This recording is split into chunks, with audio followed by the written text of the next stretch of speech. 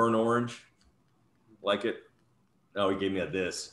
Give me this. This, Bob. There you go. Who else do we have here? I see John. Wesley Marshall. Good God. I was just talking about helium on my last Zoom 2 hours ago. And Michael Lee, the notable Michael Lee. Michael's actually a partner of mine in a new deal. I'm very excited about that. Very, very excited. Now he tells me what to do. Sorry, Michael. Greg, I'm just saying hello to everybody. See what I'm doing? I'm establishing a pre-existing relationship with every one of you on I was gonna say Facebook, on Zoom. We got John Montero. John hasn't changed his moderator sign. That's pretty funny from the call I was just on. Just saying hello to everybody. Mary, whoever Dell user is. I think we must have Brian Dell on. No. All right, so we're going to start in just a minute on a topic that no one really wants to talk about. They're the riddles. How you guys doing? Sorry I missed you guys at last mastermind. It's been awkward times. The John Montero, there we go. Hey, John, change your moderator. You're not moderating mine. You are not moderating this. I just called Robbie. Hopefully he's on the phone with me right now. Oh, and everybody, there's Kevin. Kevin, say hello. Jeff, can you unmute Kevin for a second? Kevin Brenner.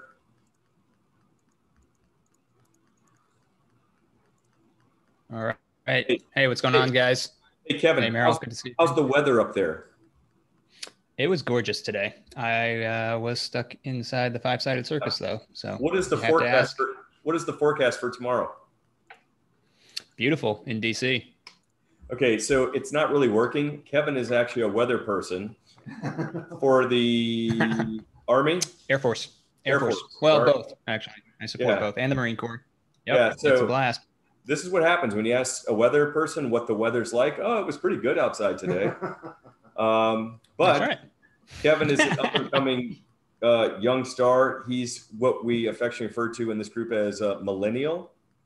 And I guess I've been mentoring you, if that's what you want to call it, or telling you to stop doing things. But Kevin is stop overcomplicating is usually your number one advice to me. So yes, that is mentorship in my book. Yeah, trying to keep it with the KISS method. But Kevin's an interesting guy because he is putting together a group of millennial investors. I know that's an oxymoron to most of us over the age of 45, but Kevin assures me there are millennials with money that either have jobs or had jobs at one point in their very short lives. But there is a very interesting group out there. They market to each other differently. They speak a different language, which I'm still trying to figure out. But Kevin and his partners have a pretty cool concept. They're about to launch a fund in the next 45, 60 days. That's kind of a millennial investor-based fund. My gut tells me Kevin won't exclude old people out of it, but their target audience is millennials. Would that be fair to say? Yeah, that's definitely fair to say. Our vision is wealth creation for the millennial generation. So we are all about the millennial mindset and marketing directly to them, and using social media to generate leads and go from there. So we got the syndicators lined up. Now it's just getting the investors lined up. So it's going to be exciting. Awesome. So thanks, Kevin. Jeff, you can appreciate it. Kevin, thank you. This Zoomcast is brought to you by Kevin Brenner, who has graciously donated $1,500 to the Kaliser and Associates law firm. Just kidding. All right, you guys ready? I think everybody's in that needs to come in right now. I am going to share my screen. I should be pretty good at this by now. All right. Can you guys see my screen? Yep. All right. We'll put it on presentation mode. All right. So this is pretty funny. So this is brought to you by Rob, who seemed to think that I was doing a Clint Eastwood show for this. So any likeness of Clint Eastwood is not, it is what? It has not been approved by Clint Eastwood. So this has nothing to do with Clint Eastwood. This is Merrill Westwood. Okay. So anyway, you know me, I tried to joke around a little bit. So I'm going to tell you ahead of time, it says 6 to 6:50 p.m. I'm going to probably stay on to about 6:50. You guys are going to have questions. You'll have time to ask any type of legal question you want. Greg and Cindy, who are much smarter and better looking than me, are going to be on and answer those questions. So again, they'll interrupt me if there are any questions that people have pertaining to this. I'm going to warn you, this goes against everything I've told everybody not to do when raising capital, but it's out there now. And the SEC has said it's going to be a rule subject to some changes and comments that are going to be made over the next, I guess, 55 days now. So I figured I would go over kind of what's out there, what it's being proposed you can and can't do, assuming no government shutdown, assuming no strangeness that happens between now and January, February. And quite honestly, there's no guarantee of any of that. But assuming that, I would expect this rule to be passed sometime between February and March of next year. So this could be a game changer. It could also be very bad for us. See, a little bit of foreshadowing. So they basically, the SEC breaks this down to 6 categories. Who can do it, what type of investors, what the issuer, which is the syndicator, can or can't do, what role can this, let's just call them a bird dogger, because that's really what they are, finder fees for a bird dogger. For those of you not from Texas, a bird dogger has nothing to do with a dog. It's someone that just goes and basically finds those deals or finds those people that you couldn't otherwise find. And then permitted activities and other terms of exemption. So I'm going to jump right into this. Okay, so the SEC divides these potential bird doggers, or they call them capital finders, between tier 1 and tier 2 capital finders. So when looking at this, you can look at it from 2 different perspectives. One is the syndicator.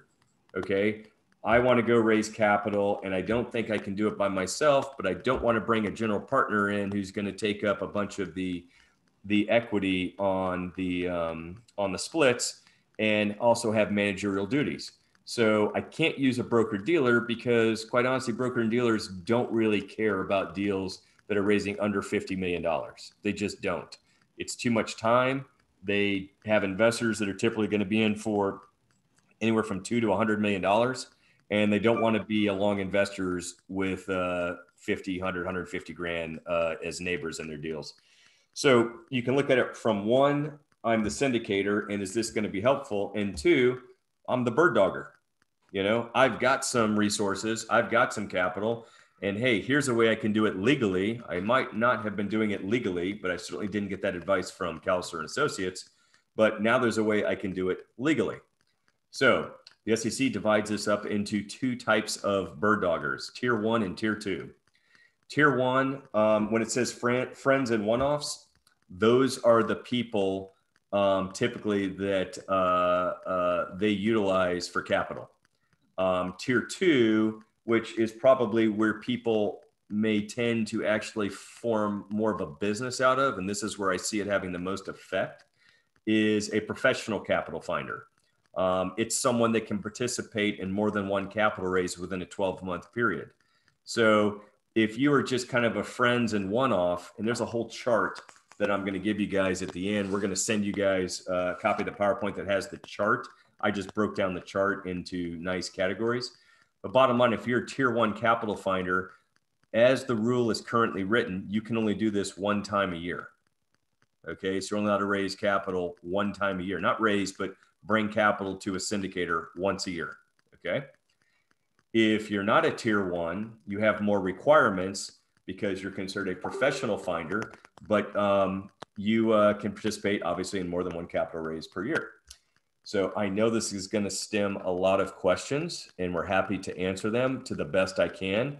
Most of them are going to be answers that start with depends, not the diaper, but the question.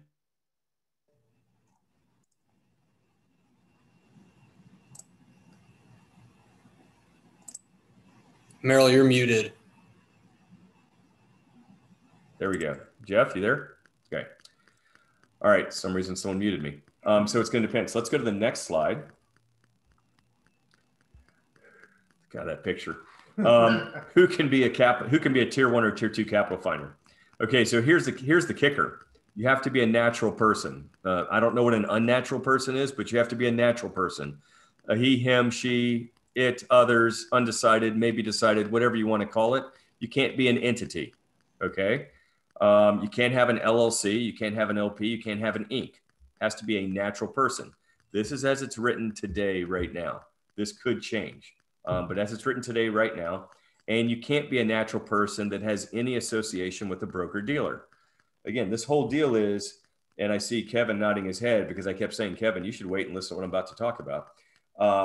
This whole deal is to get around the broker dealer issue because broker dealers aren't going out and seeking capital for smaller capital raises like ours. When I say small raise, $1 million to 35, 40 million. There's a small raise when it comes to broker dealer.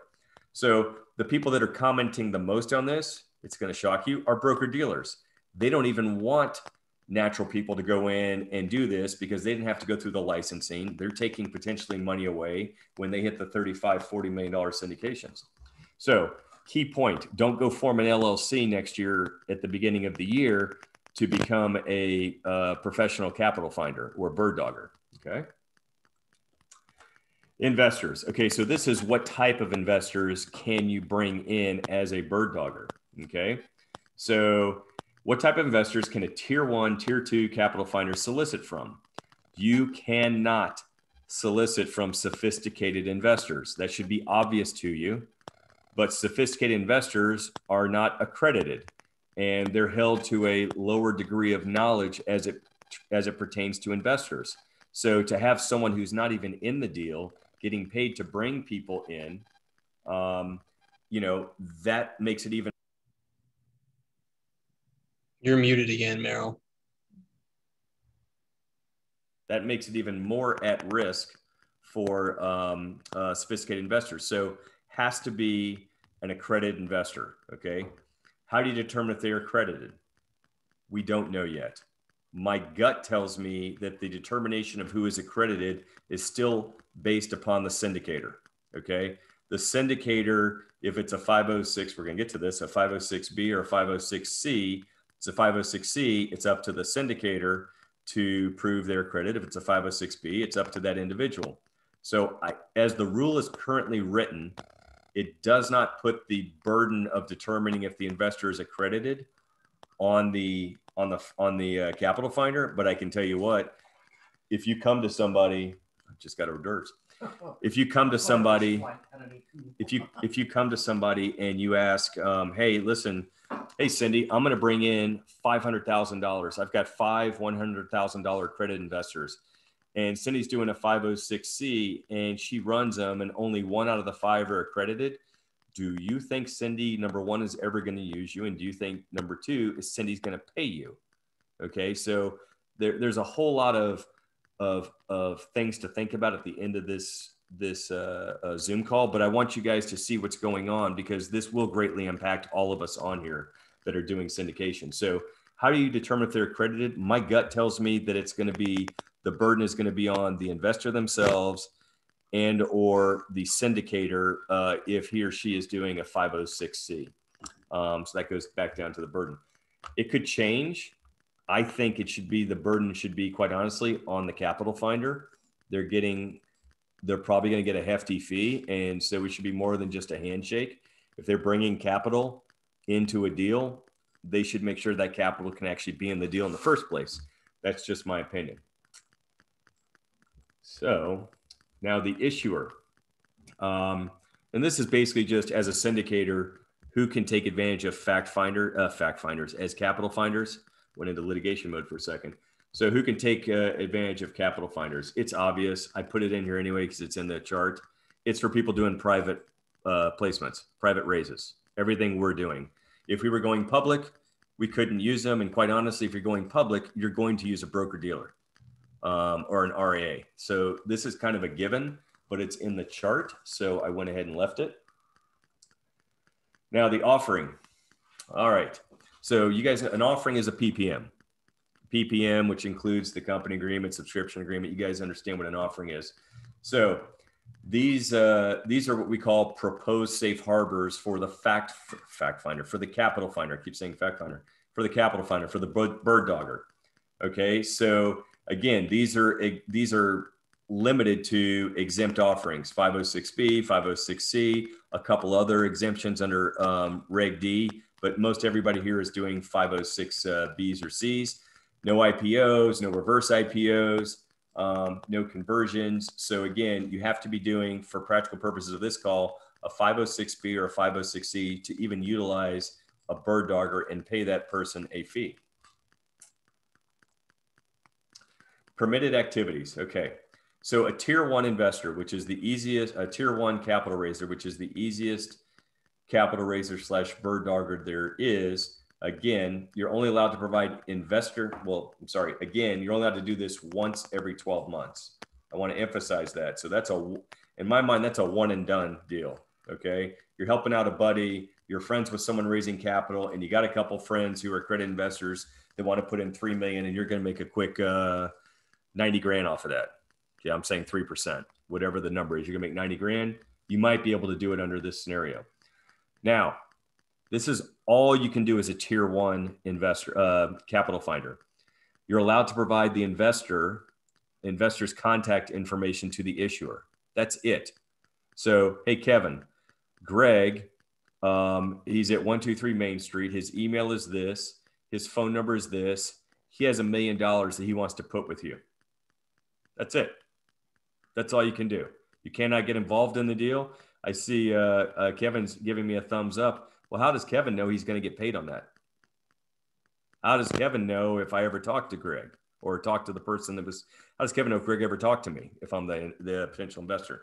There are ways to fix that, but two things. Number one, very, very little has to be done, but you're only allowed to do that in one investment. So you can bring 25 people and 25 million and charge 3%, walk away with 750 grand. You know, that's great. That's a nice 1 day's worth of work. The likelihood of that happening is probably slim to none. But basically, all you can do is provide the contact information to the syndicator, and then you're out of the deal.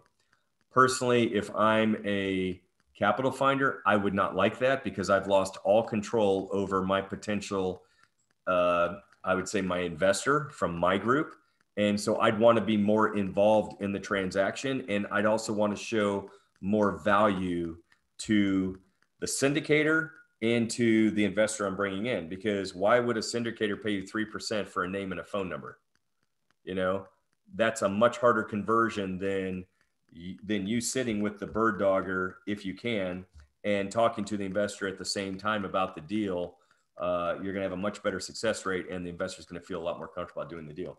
So those are permitted activities. It's really activity. The tier one can only just provide investor contact information. Now, tier two, this is the professional capital finder, okay? So the professional capital finder is allowed to provide investor contact information to the issuer, just like a tier one.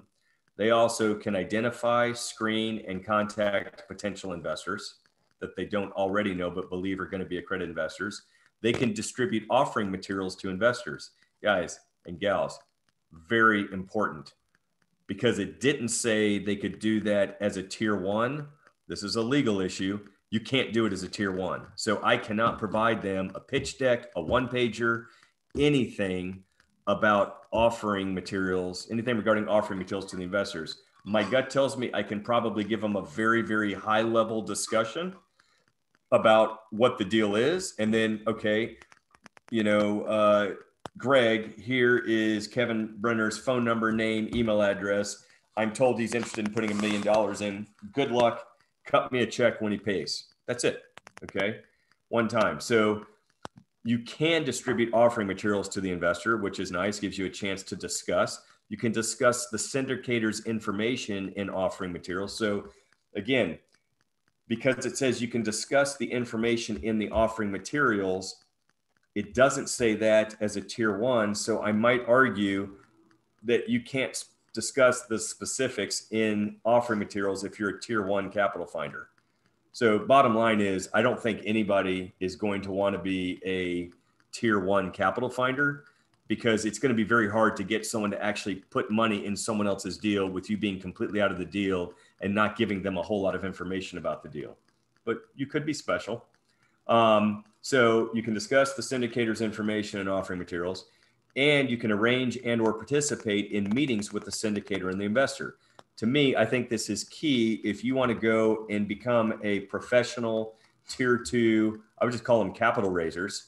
You are going to want to be at the meetings. You are going to want to make sure that it was you who brought the deal to them. You want to be very professional. You want to have already pre-negotiated a deal, a contract with the syndicator as to what comes in. And we'll talk about that in a couple minutes. I'm running good time right now.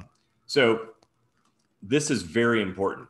There are parts of this that even myself as a lawyer I do like it being a little bit ambiguous here because it provides some wiggle room, but my gut tells me when it's finally published and approved, after the comment section, it'll be a little more tied down. There'll be other lawyers and most likely broker dealers that are commenting on this.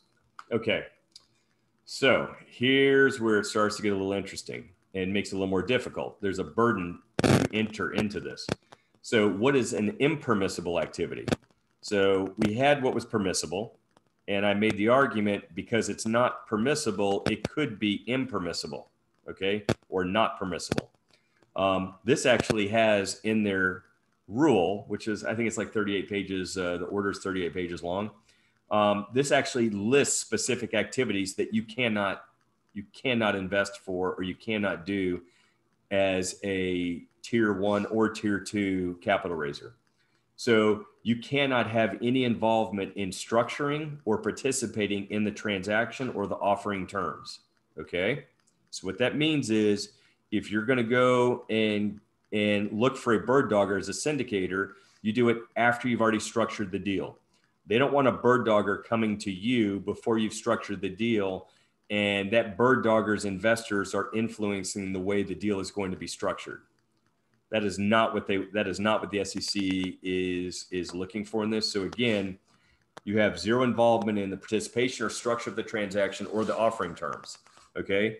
Now, as a syndicator, that's fine. But if I don't think I can raise enough capital on my own for a large deal, I'm going to reach out to Cindy and to Tandy, and I'm going to say, Tandy's sleeping. There she is. Cindy and Tandy. And I'm going to say, hey, listen, ladies, I'm going to pay you guys each 4% for all the capital you can bring me on this deal. Haven't figured it out yet, but I want you guys to start thinking about that. I'm going to have my structure and transaction, my offering terms done in the next 2 weeks with a PPM. That's fine. But I can't say, hey, Cindy and Tandy, tell me, the investors that you can get into my deal, are they looking for an 80-20 split, a 90-10 split, 8% cash on cash? They like waterfall structures. Do they want just a 10% coupon and nothing at the end, just their money back? You tell me so I can structure the deal. That's probably going to get you in big trouble with the SEC. You cannot handle funds or securities as a capital raiser. So Greg cannot give me a $250,000 check to give to Cindy's syndication. Greg has to move the money directly to Cindy, and vice versa. I shouldn't be involved in any of the documents that reflect securities, like a subscription agreement, or anything like that. That needs to be done between the issuer or the issuer's team and the prospective investor. I cannot perform an independent analysis of the transaction and then tell the prospective investor, hey, I'm a bird dogger. I'm a professional bird dogger. Okay. I'm a PBD. Yeah. I'm a PBD. File that real quick before anybody else takes it. I'm a PBD. I'm a professional bird dogger. And so I've looked at this deal and I can tell you, I believe this is going to be a 9% cash on cash with a depreciation expense of a bonus of 90% on the dollar year one. And I think in 5 years, you're going to get a 40% pop in capital gains. I can't do that. I've just violated the SEC rule. I do not think they're going to change that. That's what broker dealers can do. And they spend a lot of time and money going through classes and being educated and have insurance that protects them in that way. So you cannot give an opinion on whether the deal is a good deal, bad deal, whatever. don't perform an independent analysis on the deal. You cannot engage in any due diligence activities. So Kevin wants to bring $1 million to Greg, and Kevin says, hey, Merrill, can you run me a Yardi report on this particular property and tell me how it turns out? This is so nice. My wife is coming in here feeding Rob, but not me. No. So anyway, you have to be very careful that you do not get involved in due diligence activities. They don't want you being the syndicator. They don't want you influencing your prospective investor if you're bringing him or her to the syndicator. They want you participating in the discussions, or not want you, they're allowing you to participate in discussions, but you can't give an analysis on it. You can't give an opinion on it, and you can't do due diligence on it. And they also talk about as an impermissible activity, assisting or providing financing for investment purchases. Okay. It kind of goes without saying, but I guess an example of this would be Kevin wants to put 250 grand into Tandy's deal. And I'm sorry, Kevin has an investor that wants to put 250 grand in Tandy's deal, but Kevin's investor only has 150. So Kevin says, hey, I know a guy, that can loan you money, for that extra 100 grand to put in the deal. That's going to be a no-no. They really want Kevin to be the middle person between someone with money and someone who has a place to put the money, i.e. the syndicator. They really don't want Kevin giving advice. Sorry, Kevin, but you happen to be, I gave you a promo today, so you get picked on. But they really don't want Kevin to give advice, financial advice, analysis, due diligence, any of that. He can give high level. He can give the offering docs, assuming he's a tier 2 capital finder. And he can bring me directly to Tandy and say, okay, I want you to meet one of the GPs. Let her go over, more specifically and ask questions. And I want to be there with you to make sure you're getting everything answered in a timely manner. Okay. Again, we've talked about provide advice on the valuation or financial advisability of the investment. This is everything a broker dealer does or an RIA does.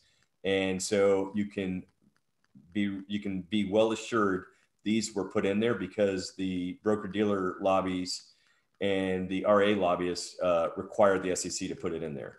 You get a totally different service when you go to a broker dealer. If you're a high net worth individual, they don't just throw you PPMs like people do in our type of deals.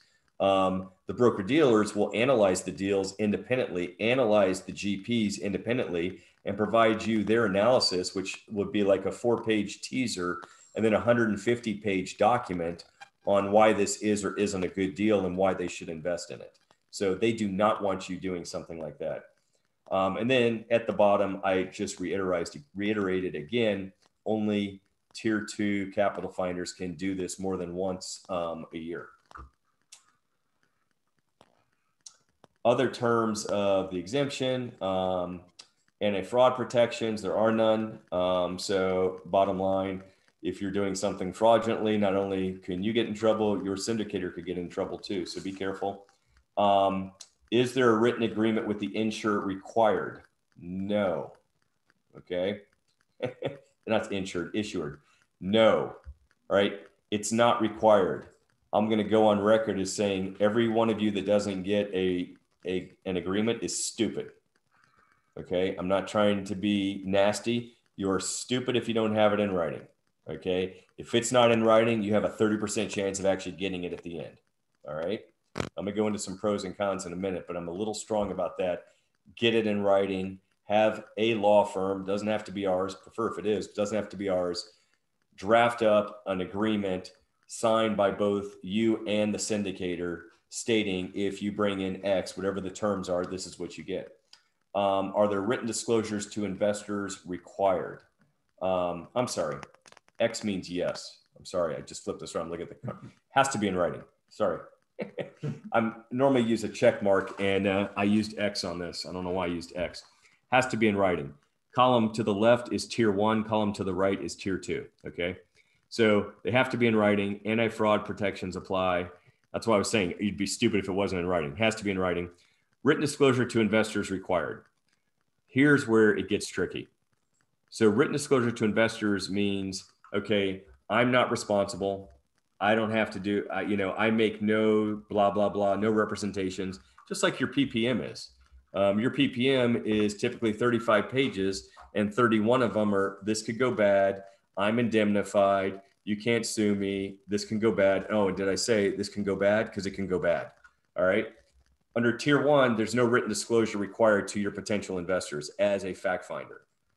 That makes sense because typically it's going to be friends and family. They're accredited investors. You're providing no information. You're not even providing docs. You're just giving a name, email, and phone number to a syndicator saying this person might be interested in investing.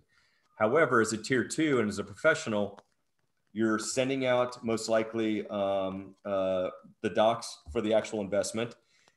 You're talking at a high level about the actual investment. You're qualifying most likely the accredited investor, and then you're going with the accredited investor or at least participating on a Zoom call or some other call about the deal. So that investor, whether you like it or not, is relying on the fact finder to find him or her a good deal as much as the syndicator is relying on the fact finder to find him or her good investors. So there is a written disclosure required. And no statutory disqualification. It's the same issues as you have with regular people raising capital. You can't make any fraudulent statements. Anything you do that violates SEC can prevent you from ever doing this again. You're subjected to fines, potentially prison, blah, blah, blah. Let's see if there's anything else on here. Cons. That's pretty funny. So cons, I didn't put any pros because we can talk about the pros. The pros are pretty much self-explanatory. Cons, okay? You guys need to focus on the cons. Remember, I'm Nancy negative on everything because I'm a former corporate bankruptcy lawyer. I see the worst. So cons, Kevin wants to go out and do this tomorrow. Kevin's going to call me tomorrow. There's probably a 50% chance he does this and wants to know how he can be proactive and put together a professional, what I call it, a PDB. I don't even remember what it's called, but anyway, professional class 2, tier 2 investor club. Okay.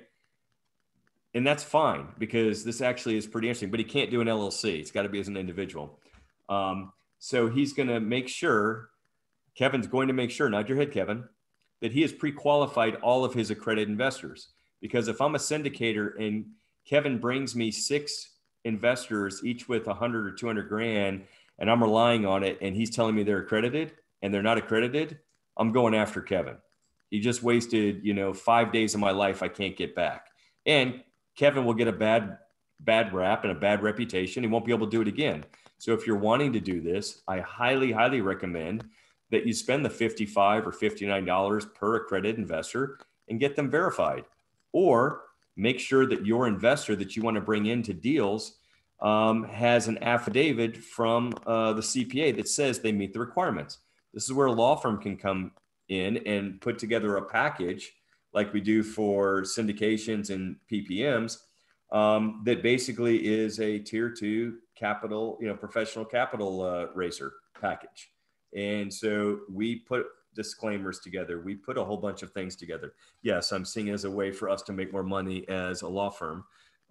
However, it's also insurance for every one of you out there because this is going to be the wild, wild west. You're going to have every single broker dealer that gets wind of you raising capital from anybody with a significant net worth looking to find that you did something wrong. This is very harmful to broker dealers. I'm just telling you. So it's very good for small businesses and it will be passed in a form most similar to this, but as it is right now. So there's a huge potential for abuse and fraud. Of course there is. Not having things in writing. Someone saying they're a tier 2, a tier 1, but they're really a tier 2. You as a syndicator have no idea. There's all sorts of things. Could they be giving a kickback to the actual investor? There's no talk of that here. I will guarantee you that's a huge red flag. So the investor says, Rob says to me, hey, I'm looking for a deal. I want to put $500,000 in. I'm going to give you, $10,000. You can find it. But meanwhile, I'm going to Greg and I'm saying, Greg, I have $500,000. Greg's like, cool. I'm paying 5% to legit capital finders that can find me $500,000 or more. So now I'm making money from both ends, and I didn't disclose it. You might be able to get away with it if you disclose it, but if you disclose it, who really wants to pay you when they know you're already getting paid quite a bit of money? So that could be an issue. For us syndicators out there, we're at risk with tier 1 and tier 2 capital finders not being compliant. There's a serious risk of them being non-compliant and that liability transferring over to us, because we're only going to, I'm a syndicator as well. We're really only going to find out when something bad happens. Investment doesn't go the way it's supposed to be. Some broker dealer gets butt hurt, whatever. That's the only time we're going to find out about it. And we actually may not know as a syndicator. You need to do your own due diligence on these tier 1 and tier 2 capital finders. And that's something that Greg and I are already working on putting together, because I anticipate this is going to get passed in January and February. And I also anticipate with all the dry powder that's out there, there are going to be some groups that want to take advantage of this. Now, there'll have to be individuals that do it. I would try to figure out if you can get insurance, if you're able to get some E&O or just general liability insurance. I don't even know if it's going to be available for non-broker dealers that aren't licensed. So that's another thing you have to worry about. Because you're not licensed, I don't know if you're insurable. And so you kind of enter at your own risk, or make sure all your assets are protected. How does a syndicator truly determine if someone is tier 1 or tier 2? How do you know? You have really no way of knowing, other than you're assuming if Greg sends Jeff an email and says, Kevin is coming in with $1 million, and his email is 123howwecheathim.com, and his phone number is 8675309. Okay. Only a couple people figured that one out. Us old people, but his name's not Jenny. But if that's all he brings, then the argument should be he's a tier 1 capital finder. Okay. But if you come to find out that Jenny already knows about the deal, has already seen the documents, you got to be very careful. You got to be careful what they know, what they don't know, and what happened to Greg, who brought the deal. Is Greg still in the deal? So there's got to be some formalities that are set out, and this is probably going to be set out more so after they get the comments back. But there's a huge difference between tier 1, tier 2. If you're going to do this on your own, I would highly recommend you become a tier 2. You make it professional. I can see how a final version of this might include an LLC. I can see that as a possibility, but it's not written there right now. And there'd have to be a huge push by the community that makes comments on these rules to really show that they need to be an LLC. I would like it only because it gives that person or persons protection, and they could also get liability insurance much easier. Then you have the disclosure to potential investors that some of their funds could be used to pay for the tier 1, tier 2 capital finder. That's the biggest kick. And that goes to both the fact finder, the capital finder, and the syndicator. Both of you guys need to disclose to the investor that either both of you have to disclose that the capital finder is getting paid a fee. And so if you're bringing in $200,000 and the syndicator is paying 5%, your investment, literally, if you look at it in a vacuum, the capital account for your investment, the value dropped to 190,000.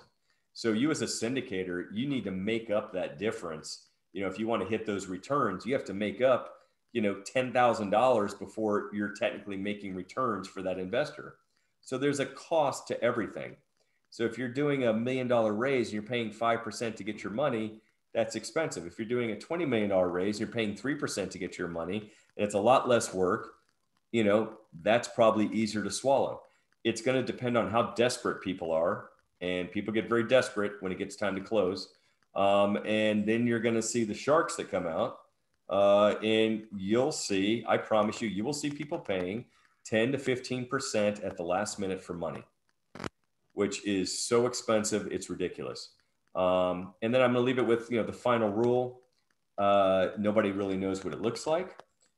And I have these pretty people right here with our contact information. Most of you know it. So I'm going to not share screen and open it up for questions. How are we looking on time? It is 6:41. I'm good on time. So I'm going to not share the screen and see if I can go back to stop share. That helps. Go back to the big screen. All right. So, oh my God, Jeff Amos is on. Guys, we have awesomeness coming from California. So Cindy, are you on? Yes. We have it. First of all, guys and gals, please put your contact information in the chat box. I don't copy it, but it's for each one of you guys to be able to network, market, reach out to each other. I miss the days of having happy hour because it was a lot of fun and I would always give 30 minutes. But with this COVID, I actually get to see people like Jeff and Michael and Kevin and others who don't live in Dallas. So I want people to take advantage of it. It might be a way for you guys to do deals with each other, whatever, especially Ball. Ball looks tired right now. Ball, how you doing? Good. Okay, so who has questions? Cindy. Okay, question number one, and you may have already answered this, but it says this means going through a tier one person, you can take money from people who you do not have an SEC compliant relationship with. No, because by the time this is approved, this will be an SEC compliant relationship. So the answer to that question is it's sneaky. So today, yeah, that is not SEC compliant, but tomorrow, not actually tomorrow, but let's call it Q1, sometime in Q1, a tier one and tier two that follow the requirements that will be codified at that time will be an SEC compliant relationship. They're basically creating two new categories besides broker dealers / RIAs that can bring capital to syndicators. Licensing aside, how does a tier two differ from a traditional broker dealer responsibility? How do tier two differ from traditional broker dealers' responsibilities? So again, we kind of talked about that in the PowerPoint, which Roxy will distribute the PowerPoint and copy the presentation to everybody normally in the morning. Responsibilities, I don't know if the responsibilities, quite honestly, are that different. The difference is though, and I've used broker dealers and they're hit and miss sometimes, depends on which ones you use. A broker dealer is typically going to have a lot more information, a lot more business knowledge, and more training when it comes to describing the actual opportunity than a bird dogger. I'm just saying traditionally.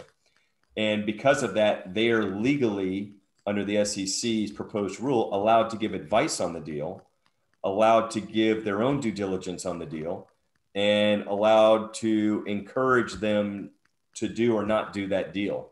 So that licensing gives them a lot of power. And for those of you that truly understand broker dealers, I know John does. He and I have had discussions about private equity groups and other similar groups.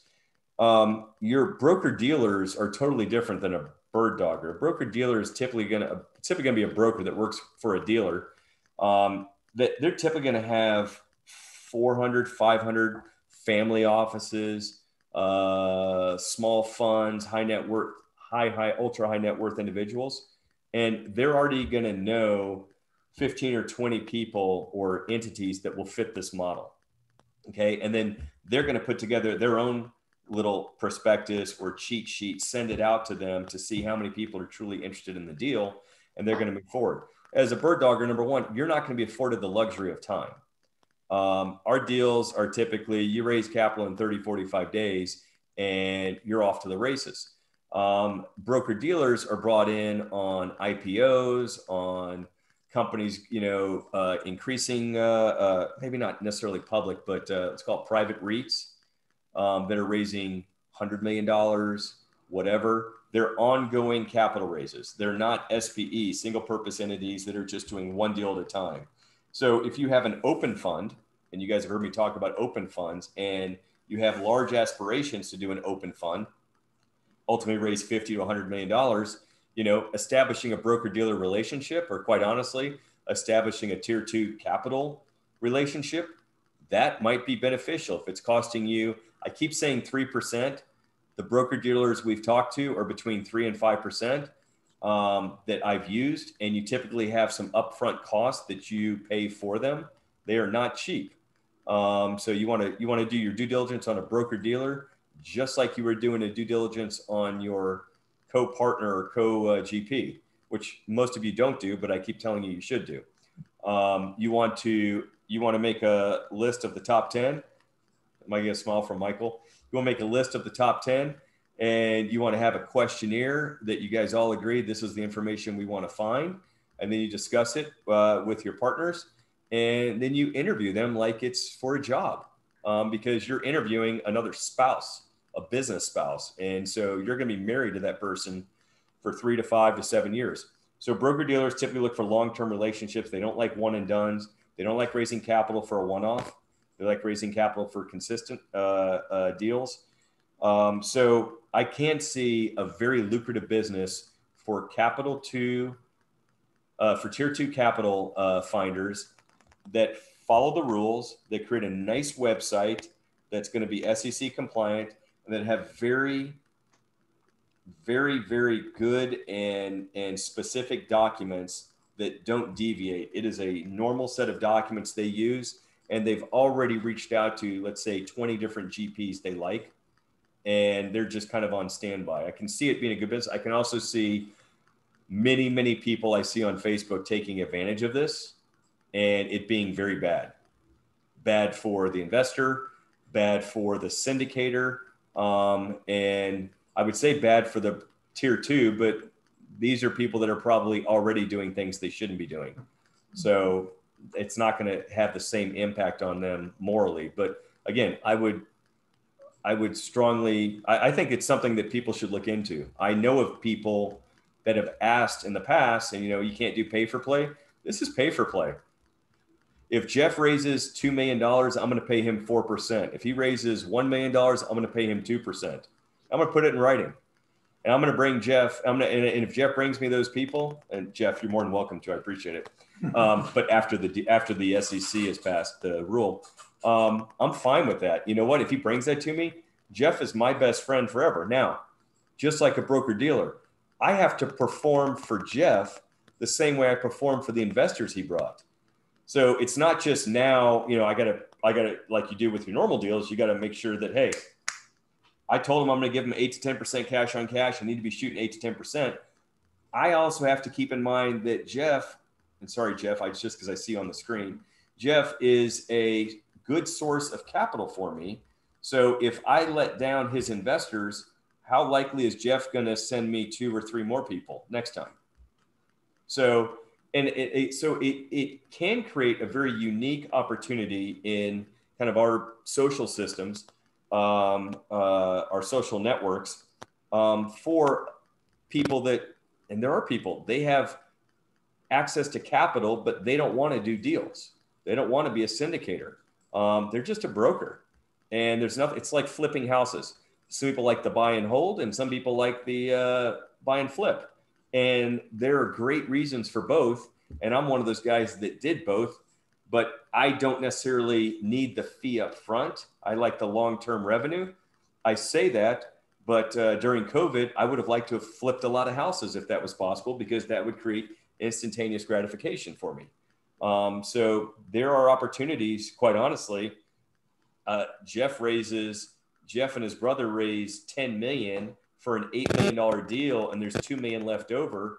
And Jeff may say, hey, you know what, Merrill, our deals are similar to yours. I have 2 million that wanted to invest. I closed them out. I mentioned that you had an opportunity you might be able to get into, and they did it.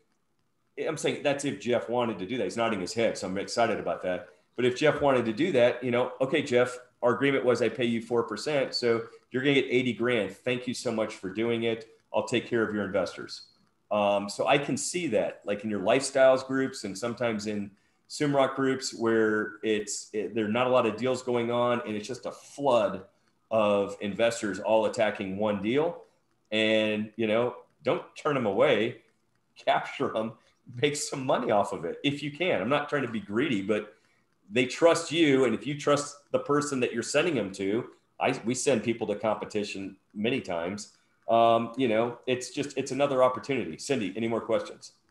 Yeah. What is the difference in requirements between tier 2 capital raiser versus a co-sponsor primarily raising capital? Okay, so a co-sponsor raising capital is going to be part of the GP. So that's a totally different thing. So this is I'm just going to raise capital, and for lack of better words, you're never going to see me again. I'm going to bring the money into you, and then you're gone.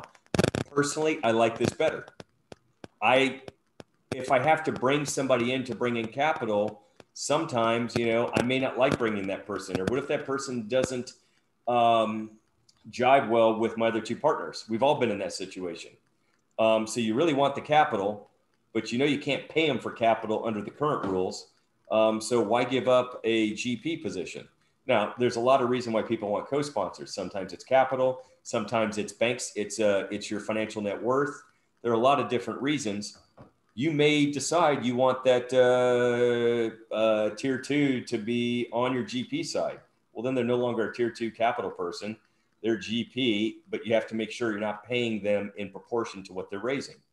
Here's the kicker. You can't pay a GP in proportion to what they raise, but the SEC is proposing you can pay a non-GP, non-co-sponsor in proportion to what they raise. It's no different than our whole world going upside down over the last 6 months. 1 and 1 equals 3 now. So who would have thought 8 months ago that this would be something not only proposed, it's provisionally passed. So it's an interesting thing. I'm telling you guys, you should, if you're interested in doing it, you should start preparing for it. You could be the first few people that jump into the market. I'm not saying everybody needs to do it, but there is an opportunity for people to make good money. And especially if you're tier 2 and you have nice qualified GPs, you can come up with your own qualification system. They fit the model. I can easily, now you need to make sure you write this down. I can easily see a scenario where you could actually create a grading system, and people come to Jeff Amos because Jeff has the best investors and very professional. We know what his agreements look like. Jeff actually listens on every Zoom call to make sure that the questions are answered, blah, blah, blah. And Jeff sends me, tips, treats every time I get it, besides my 3 or 4%, or I send Jeff, whatever, he sends me tips, treats, something stupid. But there clearly can be a niche for qualified people that are good people doing this. And there can be a huge amount of bad people doing it. My hope is the bad people don't overcome the good people, because I do think this is a healthy way that could help many people on here raise capital outside their current ecosystems. And that seems to be an issue with many groups right now. I am going to have to run and jump to another old capital with Julie. If anybody's listening on, and Julie's in California. I think it's like 2:00 in the afternoon there right now. It's my bedtime here. I'm kidding, but I'm going to jump off. Cindy and Greg are happy to answer any additional questions. And I appreciate you guys being on, and look forward to the next time. Thanks, guys. Thanks, Merrill.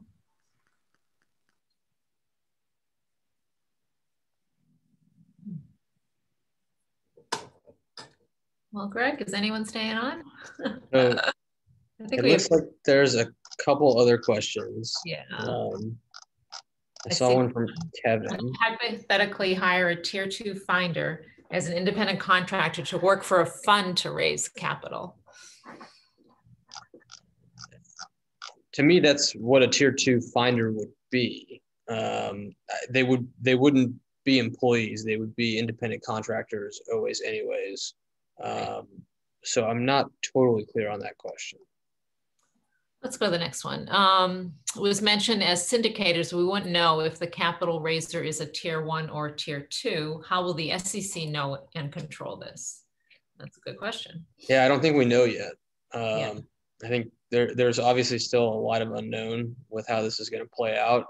But it doesn't, I don't know if if there's going to be, simple notice filings required, sort of like a Form D when you do a Reg D type offering. Just based on my 2 cents, if you plan on doing this at all, it seems safer to sort of treat yourself as if you're a tier 2 than a tier 1. It seems like if there's any doubt, you should be sort of proceeding as though you're a tier 2. Makes sense. So we've been approached for years for the person that knows 5 doctors and they want a payment for that. So is this a way to encourage those people to participate? Definitely. Yeah. I've gotten that. It's funny that you mentioned doctors, Jeff, because that always seems to is always the profession that I always get asked about on that. Somebody always knows a bunch of doctors that don't know how to invest and don't know who to contact, but somebody always knows them and wants to bring them into a deal. But yeah, I think this would absolutely open the door for activities like that. Makes sense. As a tier 2, can you raise capital from asset managers / funds? That's a good question. I don't see why you couldn't, assuming that the fund itself was accredited. So either every equity holder of the fund is accredited, or it has, I believe, over 5 million in assets. But if it was not if the fund itself could not be considered an accredited investor, I wouldn't think you'd be able to raise from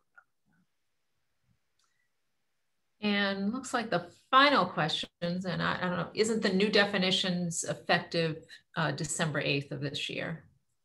I don't think they've set, and I could be wrong on that, I don't think they've set a sort of a firm date as to when this will be effective yet, because I think they're waiting on comments from the general public, essentially, and then ultimately have to get the final legislation passed. And I think that's why it's probably closer to first quarter next year. And Kevin had it. One. No proposed changes to accredited investor definition, correct? So there were some tweaks a couple of months ago, Jeff, that you're probably aware of, that I think from in your world and in our world ultimately are going to change very little. No, nothing forthcoming that we're seeing.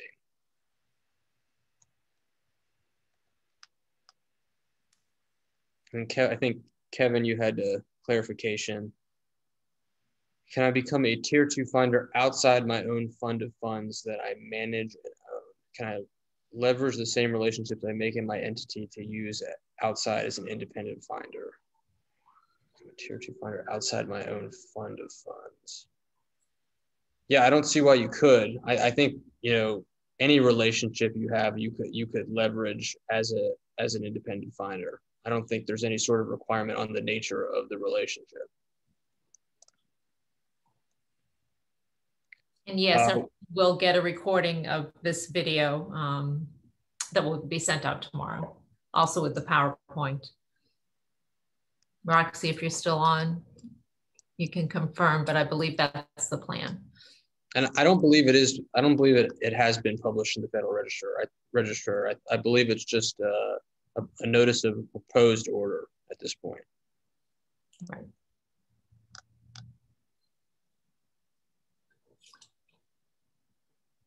I believe that concludes the questions. So thank you, everybody that's still on, for being here.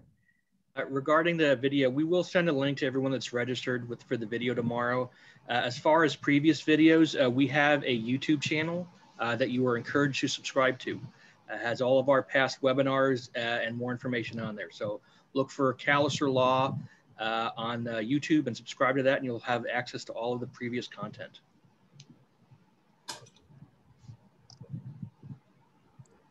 Sounds good.